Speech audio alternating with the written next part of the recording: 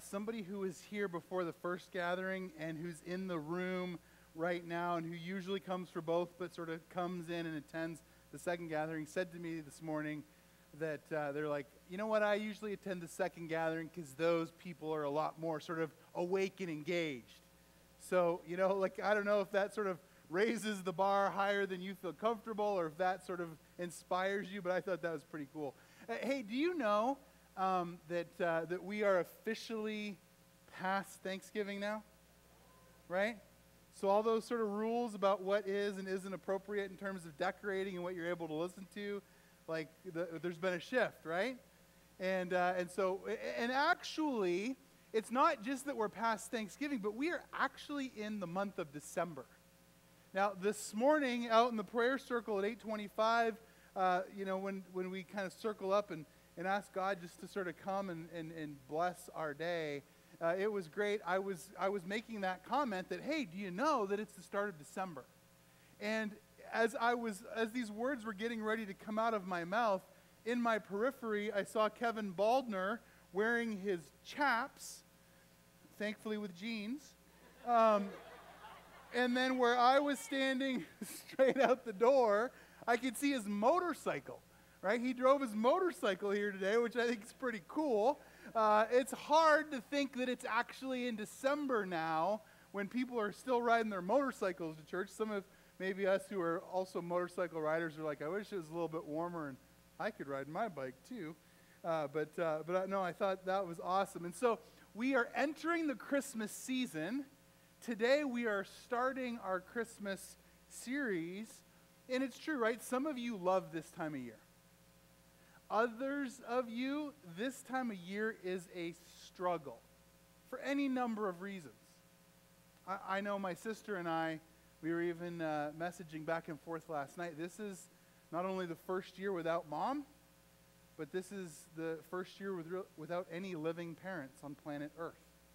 And that makes things different, doesn't it?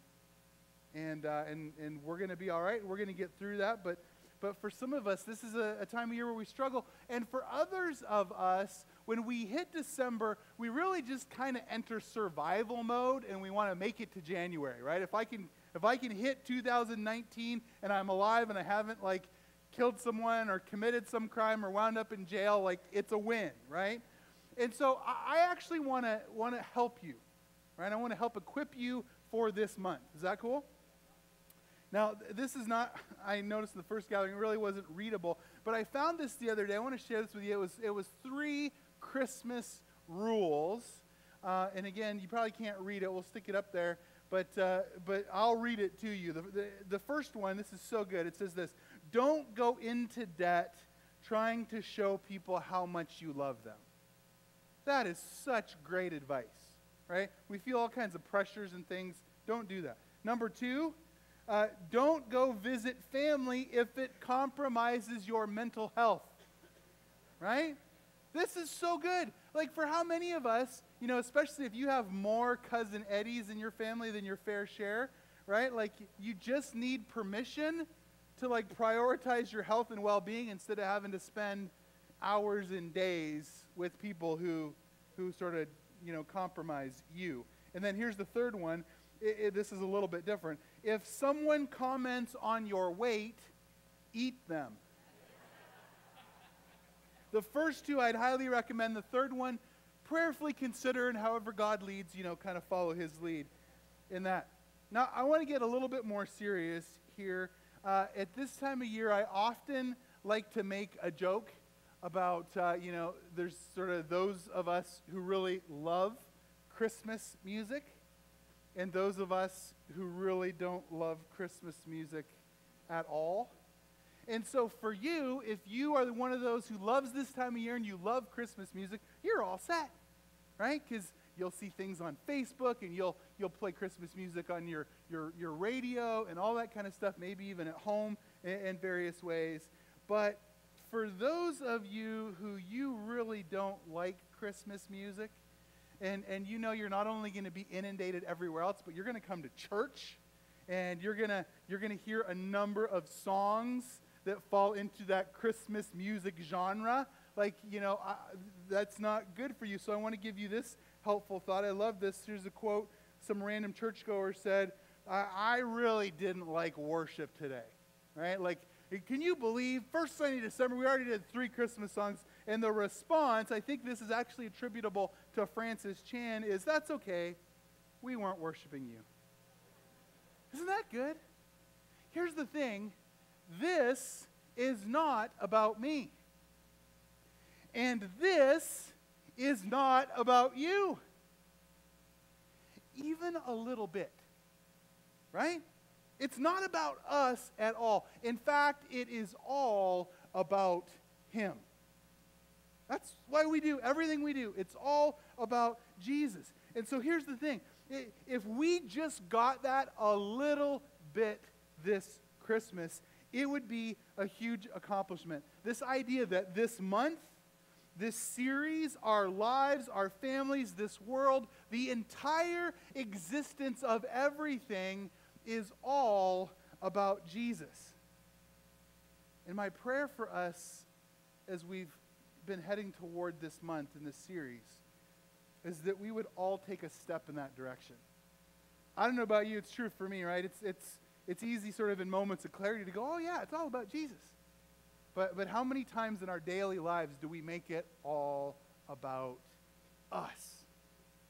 And so my prayer is that we would, we're not going to get it perfect. None of us does that. But that we would take a step in this direction and that every one of us would make a Christmas connection.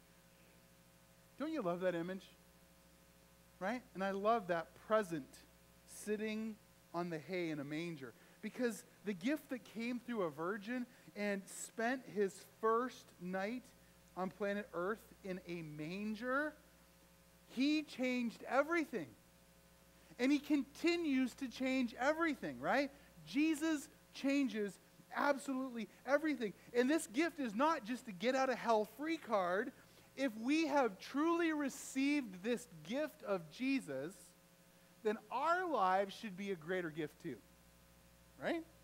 If you claim to have received this gift and your life isn't a greater gift, there is a problem. So these next 5 weekends, we're going to talk about this gift. We're going to talk about what it means, and we are all going to be invited to be a part of making a Christmas connection together that will impact our lives and will impact others as well. Does that sound good? Like if we could do some simple things together over just these next number of weeks that would impact us, help us make a Christmas connection, and also help and bless and transform others' lives. Is that something we'd want to be a part of? I think so. And so today I just want to give you a couple things. I want to give you the why behind this Christmas series. Why are we doing this Christmas series? Why are we going to try to accomplish the things we're going to try to accomplish this month? I want to give you the why today, and then I want to give you the what. Pretty simple kind of thing. Why and what. So let's pray, and we'll jump in. God, today, I thank you for the gift of sharing this time and sharing this space together. And Father, today, we confess, for some of us, this is just our favorite time of year. And we love the energy and the lights and the presence and the music and everything about it. God, for others of us, we really struggle at this time of year. And Lord, for others of us, we just enter survival mode, hoping to make it through the holidays. But God, no matter where we are, I pray for every one of us in this room that you would help us to make a Christmas connection that would bless and transform us and be a gift to others as well. We ask these things today in Jesus' name. Amen. There's a couple of verses, series verses, that I want us to think about each week this month.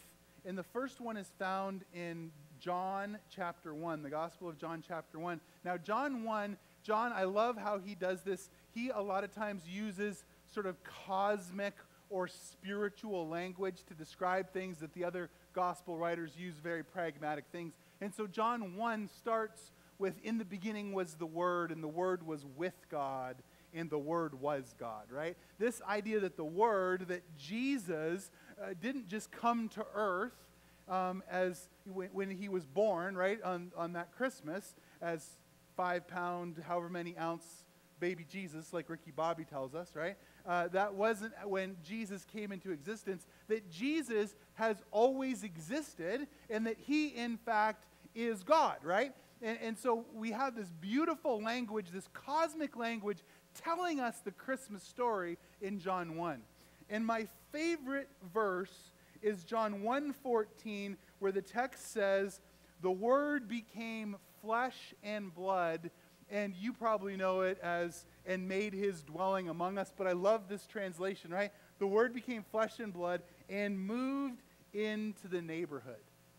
This is the foundational thought for this entire series, that God himself put on flesh, came to this earth, showed us how to live, lived a perfect life, and then gave his life for all as a sacrifice so that we could be forgiven of sin and receive eternal life. Another way to say this would be this. At Christmas, we celebrate the greatest gift ever given. We have the gift of forgiveness of our sins. We have the gift of salvation. We have the gift of God, Emmanuel, which means God with us. And if that were not plenty all by itself, I want to read just a few verses to you that kind of strengthen this case that this is the greatest gift ever given, right? And this is found in the letter that the Apostle Paul wrote to the church at Philippi. And again, I think it just sort of strengthens this idea of how significant this gift was. Listen to these words from Philippians 2, verses 6 through 8.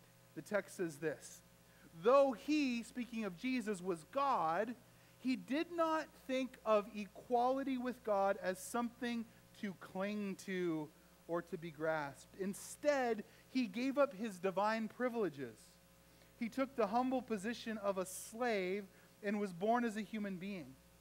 When he appeared in human form, he humbled himself in obedience to God and died a criminal's death on a cross." Wow. Can you imagine this? That God, right? Because we know Jesus is God. So he was and is in every way fully God and equal to God, and yet he chose not to cling to, hold to grasp the equality that was rightfully his. He gave that up, became obedient to his heavenly Father, was willing to come as a slave and give his life like a criminal would. And I love this line. Think of this. He gave up his divine privileges. That's what he had. That's what he deserved. And he gave it up. So he was everything. He had everything. And he gave everything up to come here for you and for me. This is what we celebrate at Christmas. Other than the 4 people, is that not pretty cool? Right? Like, this is unbelievable. So think for a second of your greatest sacrifice in life. Does it even scratch the surface of what God was willing to give up for us? We may think of, I used to drive a way nicer vehicle and just the circumstances of my life, and I drive a lesser vehicle. It's really beneath me, right? Or maybe I at one point I lived in a really nice home, and again, the circumstances of life, and now I really don't love where I live. Whatever sacrifice you feel like you have had to give in life. Now think of this. A gift has been given. We've said it's the best gift that's ever been given. And this gift must be received. We have got to receive this gift. It's not just enough to come and it's Christmas, so we sing about it and we celebrate it. This is something for us to unwrap and make part of our lives. There is every reason to do this and no reason to miss out on receiving the greatest gift ever given. But there's another part here that bridges the why we're doing what we're doing this month to the what we're actually going to do. And our second series verse is found in Luke chapter 6, verse 38. And I love this little verse. Check it out. It says this: "Give and you will receive. Your gift will return to you in full, pressed down, shaken together to make room for more, running over and poured into your lap. The amount you give will determine the amount you give back." Now, the context here is about not judging, right? And instead of judging, which everyone's in some way, shape, or form probably a little bit more prone to do, we should give and forgive. Now, I was thinking about this week, what are some of the most common reasons people give that they really don't come to church or don't want to come to church? There's a couple, right? The first one is, well, those church people are just hypocrites anyway, right? Have you ever heard that one?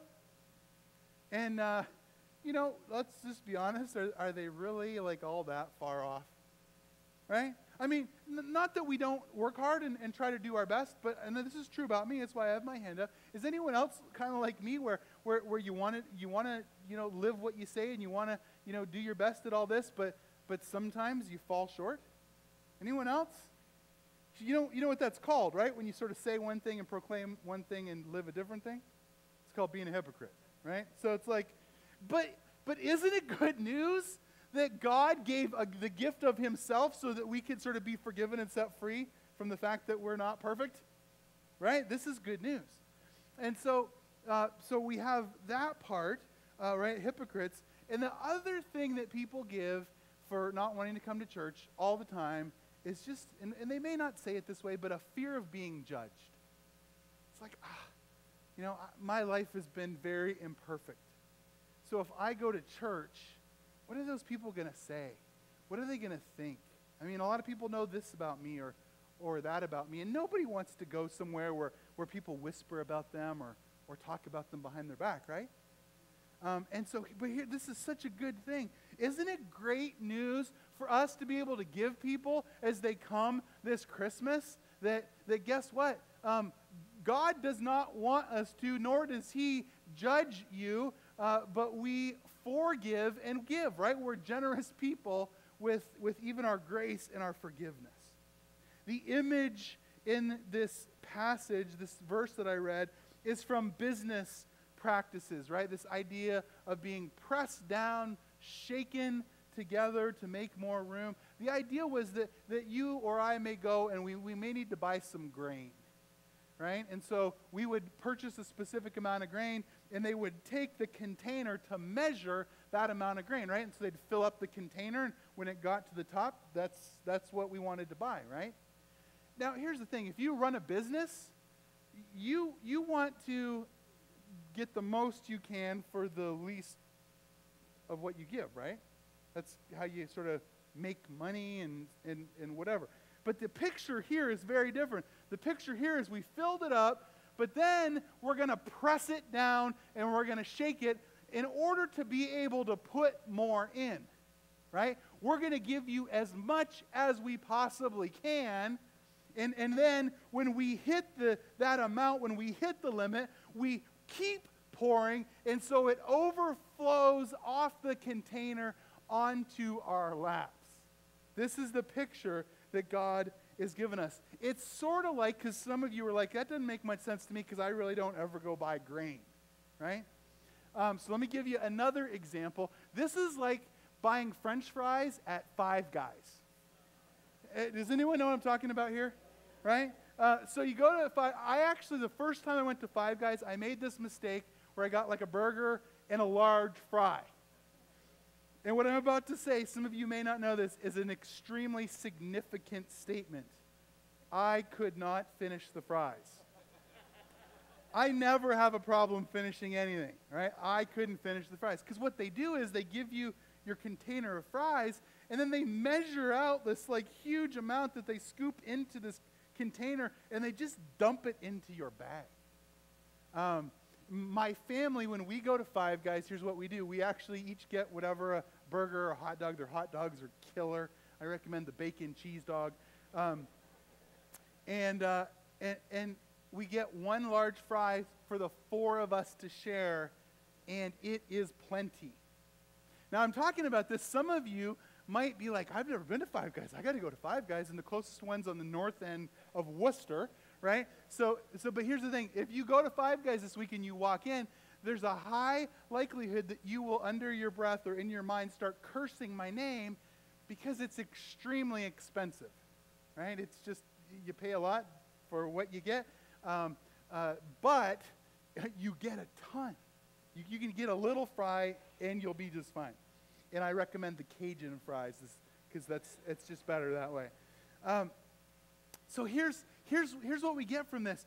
If you give forgiveness, you will actually get more forgiveness than you gave, right? If you're just the kind of person who's gracious and forgiving, you will receive grace and forgiveness. If you give judgment, you will get more judgment than you gave. If you're like, you talking about people and you judge, that will visit back on you.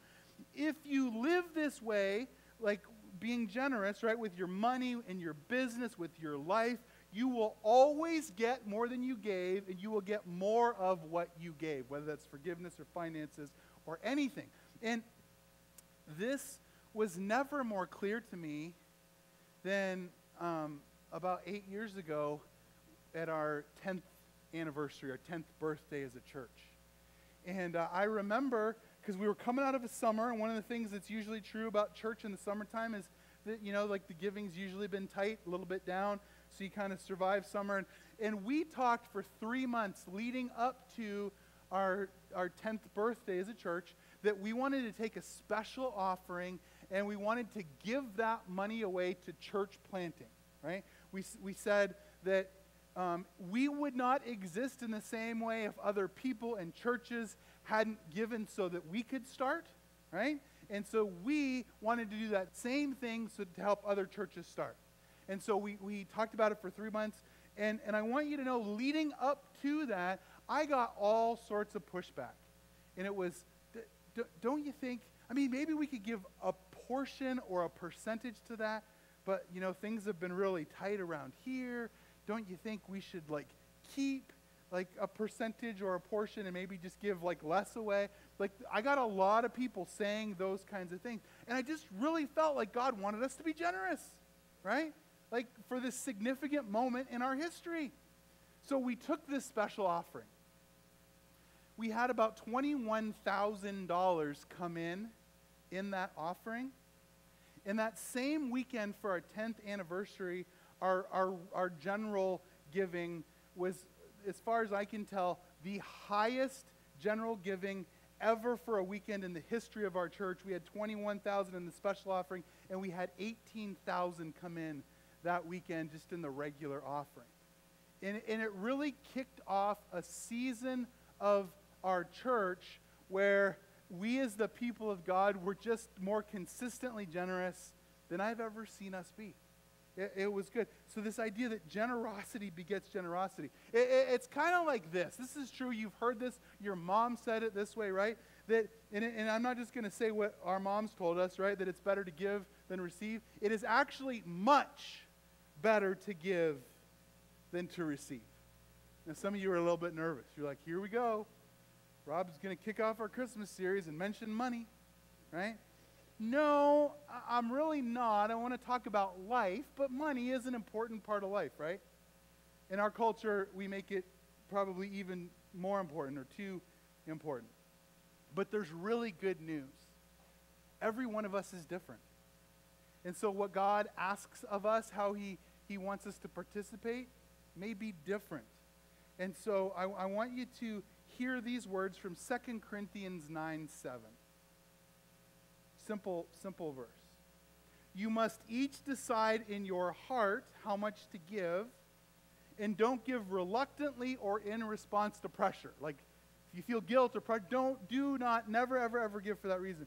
For God loves the person who gives cheerfully. So decide, talk to God, make a decision.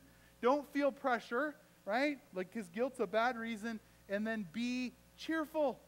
Be cheerful in what you do, in your gift.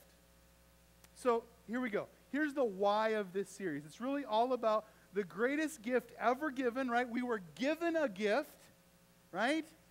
And we've received this gift, and so now we need to become a gift. We need to do something because of that. Because here's the truth. Isn't it true that some gifts are so great, we just have to live in response to them?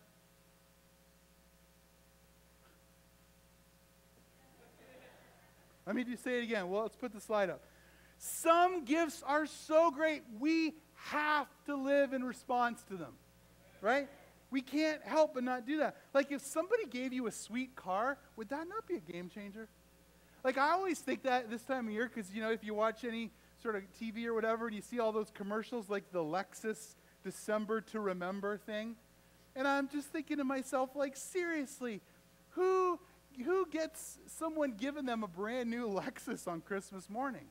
Now, as I said in the first gathering, I said, like, my only fear is if Bethany gave that to me, the next thing she would give me would be the little book of the payment thing, and that's not really like a gift, right?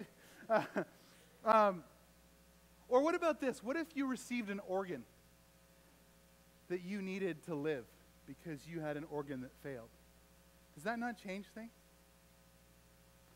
Or what if God gave himself? What if God gave his life for you? Because this is what we are celebrating. And when we receive a gift that big, we can't just say thank you and continue living life as usual. The greatest gift we can give is the same gift that God gave, right? We can put on flesh and we can incarnate. Emmanuel, God with us. The greatest gift we can give is ourselves when we show up consistently and give ourselves and our life and our talents and our energy to help make a difference. Because of the greatest gift that was given and the gift we have received, I want to invite you to consider some specific responses this Christmas. And if we respond, if we do these things, it will only take moments of our life, up to maybe an hour a month, an hour a week, and it will change life. So here's what we're going to do. We're going to make a list, right? Making a list. You heard that from the song? Making a list, right? Today is just that. We're going to make a list. I want to share 3 things I believe God is asking us to attempt in response to his gift this Christmas. Today we're just making the list. I just want to give you the details. I am not asking you to do anything today. You don't have to do any of these things, even this week. I want you to consider this. I want you to pray about it. I want you to ask God. And whatever God tells you, do that. Right? This is just the plan. And so these 3 simple things will impact you, right? They'll help you to make a Christmas connection, and they will make a difference in other people's lives as well. So three things. 1, I want you to consider participating in a Christmas offering. In a Christmas offering. We actually have our avalanche buckets up here, and they're not open today. You cannot give in this offering today. I just want to show you that every other week of the month, these buckets are going to be on stage, and if you want to participate in this Christmas offering, you can feel free to do so in here. You can continue to use the tall red boxes for your regular giving. If you want to participate in this special offering, those will be out. Those aren't open today. I'm not asking you to give anything today. I'm asking you to think about this and pray about this. If someone walked up and said, hey, I have a check for $1 million I want to stick in there, I'd probably let you give it. And so what's this offering going to do? Let me tell you. We're actually going to give 1/3 of it. We're going to use 1/3 of it to, as a church, end this year strong and start next year as well as we can. 1/3, okay? In the past, we have done a Christmas, a year-end offering where we encourage people to give, and it was just to end the year strong. We're only going to use 1/3 of it for that purpose. But you know what?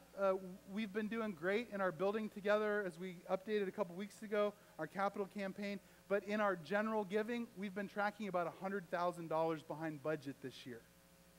And so, it'd be good to have a little infusion to be able to end strong and begin strong. Amen? Amen. We're going to also use a third of it to fund benevolence. And I'm really excited about this. You guys, you wouldn't know this, but we get requests from people in our church and in our community almost weekly. And the requests we feel like we're able to help with or that God's leading us to help with, a lot of times we have to, especially considering, being $100,000 behind budget, so benevolence is usually one of the line items that gets cut when that's the case. We have to stand on our heads sometimes in order to help people. And so like the idea, and whether it's hundreds or thousands or $10,000, I have no idea what that offering will be, but I just love this idea that we can take a third of it and say, we are only going to use this to bless people in need in our community. That's it. And maybe we give a portion of that to Community Help Mission, who we partner with and work together with to help meet needs in our community. And then we want to use the final third to actually bless and work with ministers and ministries outside of our region. So we want to give a third of it away. Maybe we'll use some for Ukraine kinds of things. Kevin McGee, who was here this summer, who resigned from his church in order to raise his own support to help local churches figure out their missions focus. Maybe we can partner with him in some ways, but we're going to do that. So as you leave today, we're actually going to give you a card that looks just like this. The front of it here, we'll put it up on the screen. I love this. It says, bless our church, bless our community, bless our world. Let's make a life-changing Christmas connection. So I want you guys to prayerfully consider if God is leading you to do that. And so the card is just a reminder for you to take with you. It'll be handed to you at the doors today as you leave. But just put it somewhere and think about it. And if God leads you, great. And if not, that's fine too. So this may not be for everyone. You don't feel pressure, right? But if it is for you, remember that scripture. Each of us must decide in our heart how much to give.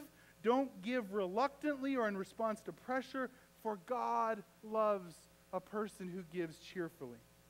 So do whatever God asks you, knowing that your faithfulness will be returned to you in greater measure than you could ever give. And if this is not your time and you shouldn't participate, that's fine. Don't do that. It's fine. And isn't it cool? Here's the thing. I want you to think one more thing there before I tell you number two. If you give, I mean, how long does it take to write a check? Seconds? Like less than a minute, right? So we could do this. Hopefully you think and pray about it for more than just seconds, but doing this may only take seconds of your life and yet help you to make a Christmas connection that blesses you and blesses our church, our community, and our world. Here's number two. I want you to think about committing to serve in 2019. The first one, the giving one, this step is kind of a some of us step maybe. This step, this committing to serve, is a more of us or maybe even most of us step. And we're going to talk a lot about it next week and the final week of this series on December 30th. But here's the cool thing. If you notice the presents up here on the stage on both sides, there's a present that represents most of the ministry areas here at New Hope Community Church. The big presents sort of represent the umbrella areas over all of our different ministry areas. So we're going to talk about ways every one of us can serve. And one of the things we've been doing is, as we've been sort of tweaking and shifting some staff structure, is we've created what we call a lead team, where there are people who are over areas. Because one of the things I think maybe has happened is some of you in the past have said, hey, I want to serve. And the amount of time it's taken for you to get a response, or maybe sort of in the process, some of us have fallen through the cracks. And maybe you felt a little bit like, well, they must not really need my help then, which is not true at all. And so what we have done is we have created 4 people that will be, you can go directly to them and they will be your connectors. And so you're going to hear about that. And the thing I'm excited about is this. I think that we are poised to invest in our volunteers as never before. And so I'm excited about this. And serving is one way we get to put flesh on. We get to incarnate.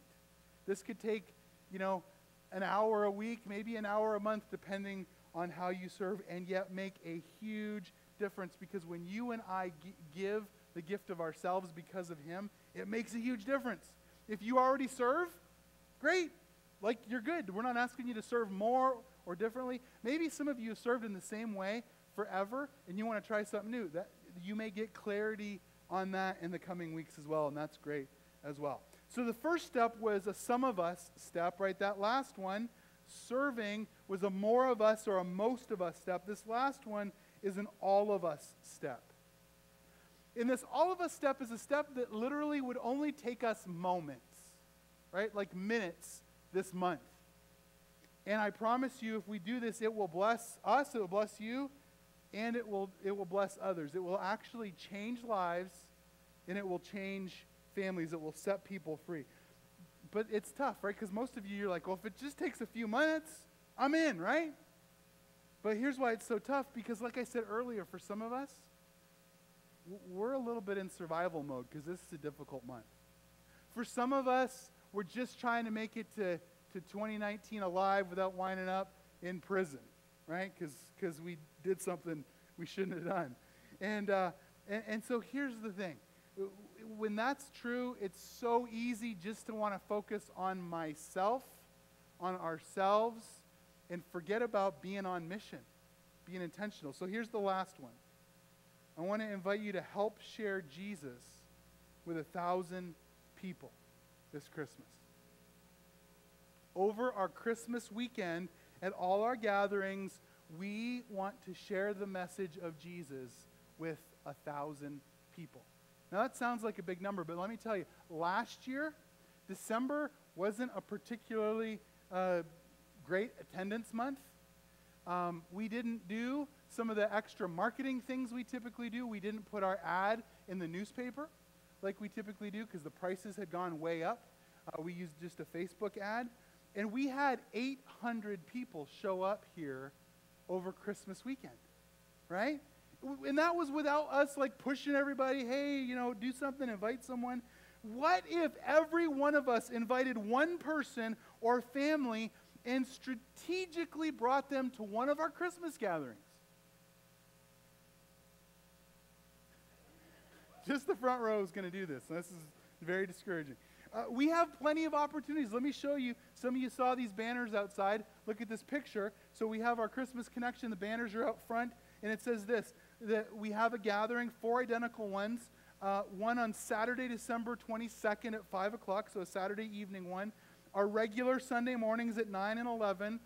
We have a Monday afternoon, again, identical to the first 3 at 3 o'clock. And then at 11 o'clock on Christmas Eve, we have our special candlelight gathering. You have invites on or around your chairs you're welcome to take, but we have something unique. We actually have tickets.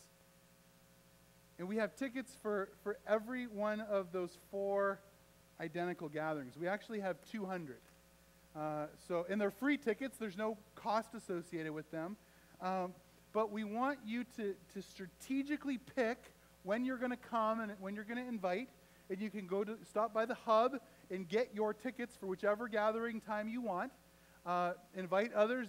If you're like, hey, it's a Wednesday and I've decided, you can actually go on the website, newhope.rocks, and click and reserve your things there. You don't have to get a paper ticket. So can anyone you want to invite. And now I know for some of you, you're hearing this and you're like, Rob, this is ridiculous. Because here's what I usually do, because my December's busy, and so I wait till the very last second, and then whichever Christmas gathering is convenient for me, I just show up at that one. Are you telling me I can't just do that? Yes. Because if you haven't claimed your spot and that gathering sells out, and because we know we're going to probably have a few people show up who didn't get tickets, right? Like, you're going to have to pick a different one. And so here's the thing. If we have 400 people show up at our Saturday night one, and we have 25 show up at the 9 a.m. on Sunday, that doesn't work. Amen? We want to be strategic about this. So I wrote down a couple of frequently asked questions that no one's asked me these yet, but I figure people will ask these things. So I just want to, as I kind of wrap up, I want to give you these because I think they'll preemptively answer some questions. So the first one is this: how are we going to manage man's staff so many gatherings, right? One on Saturday, a couple on Sunday, 2 on Monday. How are we going to do that, Rob? So let me say a few things here. Thing number one is that we learned last year, because we did something different, right? We added the Saturday in.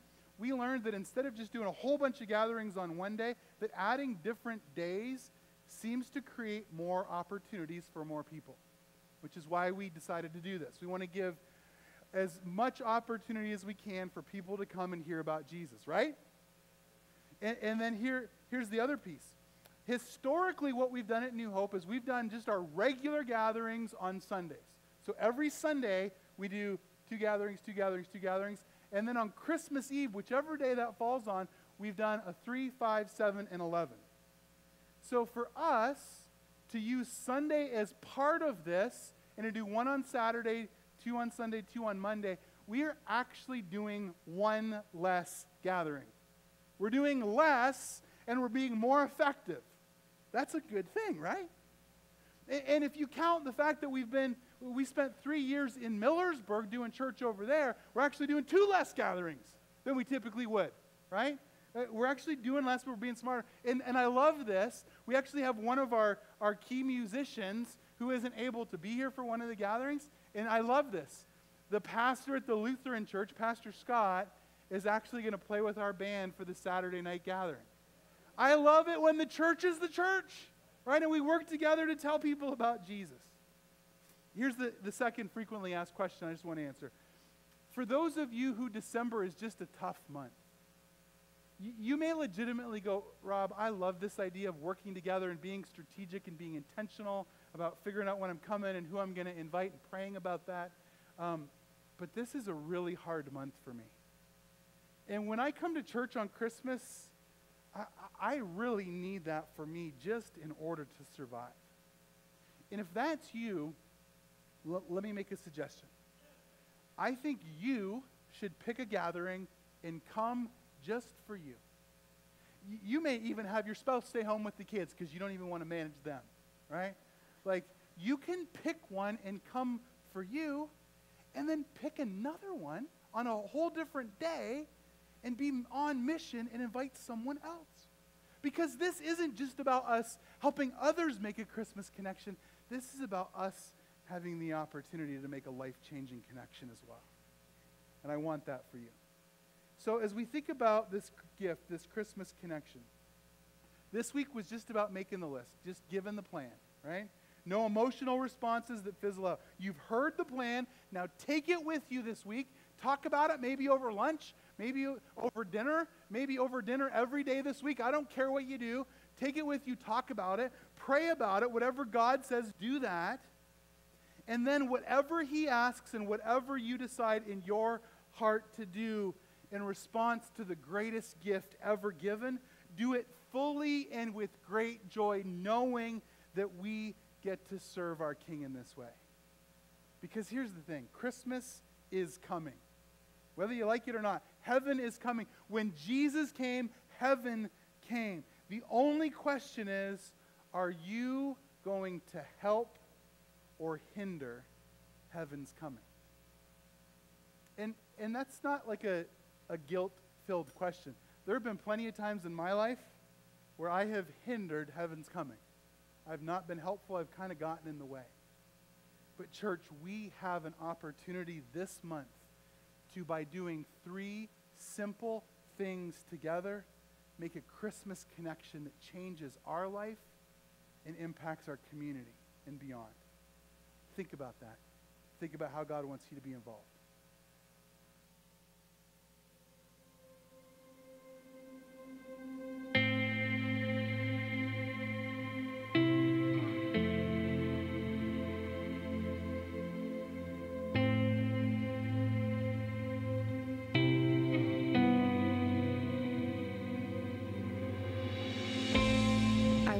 a stranger, and you invited me in. I was sick, and you looked after me. I needed a teacher, and you inspired me. I was lost, and you prayed for me. I was addicted, and you helped me break free. I needed a mentor, and you were there for me. I felt alone, and you showed me true community. You helped me experience the joy of worship. You made me feel welcome and safe. You gave me the strength to keep going. You led me to Jesus.